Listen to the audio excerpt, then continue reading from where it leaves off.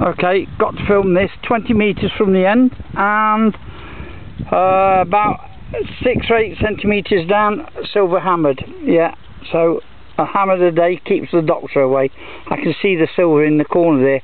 It's in pretty good nick, so I'll clean that up when we get back and see how we do.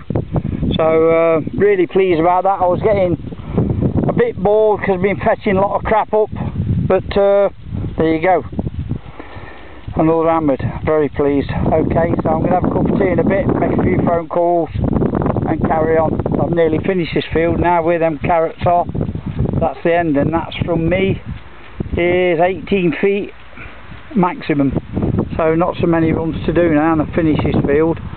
But he is growing plants and they won't be very happy at me digging here if I carry on.